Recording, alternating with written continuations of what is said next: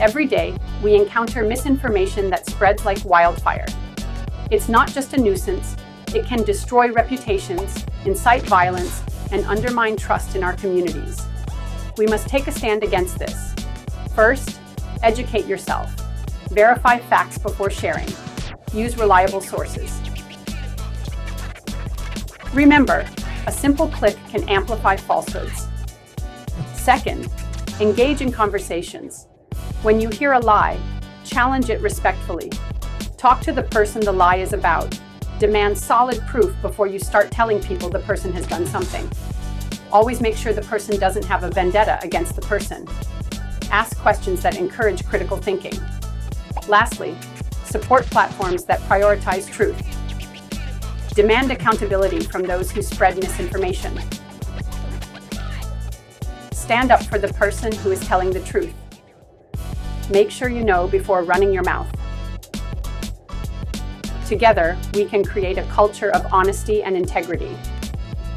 Let's be vigilant and protect the truth. Misinformation spreads like wildfire. And today, we need to set the record straight about Patty. It's crucial to dissect the claims being thrown around.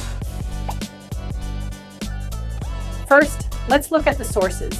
Many are unverified and some are downright fabricated. We have to ask ourselves, who benefits from these lies? The answer often reveals a deeper agenda. Next, let's examine the facts. Patty's actions have been misrepresented, twisted to fit a narrative that serves a specific purpose. We will show the proof that what James the fan and others are saying and insinuating are complete lies. You left me no other choice. I will be addressing this, so buckle up because you are going to be sorry you didn't take that video down. We have proof you got arrested because you didn't have permission to go in the place you got arrested for. By presenting clear evidence and data, we can dismantle these falsehoods. Engaging with the community is vital. Encourage dialogue, share accurate information, and challenge those spreading misinformation. Remember, every time we correct a falsehood, we empower others to seek the truth. Stand firm, stay informed, and let's defend Patty with facts, not fear.